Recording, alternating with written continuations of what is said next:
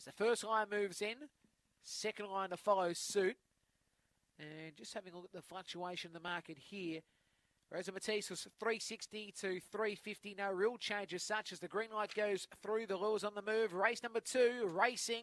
And Rosa Matisse began nicely from the inside. Glasgow Lass in the second, followed by Key to Success, who goes to the inside rail, followed by Rocky Cadillac, and out the back is Keep Up Cadillac as it's Rosa Matisse the leader. Glasgow Lass went to the outside, and Key to Success is in the middle of the track here. Around the turn, it's Key to Success who goes to the lead. Rosa Matisse, and out wide is Glasgow Lass, but it's Key to Success. Key to Success here defeats here Glasgow Lass, and Rosa Matisse will get third spot. Next in would have been Keep Up Cadillac and Rocky Cadillac. Race time 23 and 6. 10.98 the section, 10.98 the section, and does well to win. 4 Blue, Key to Success.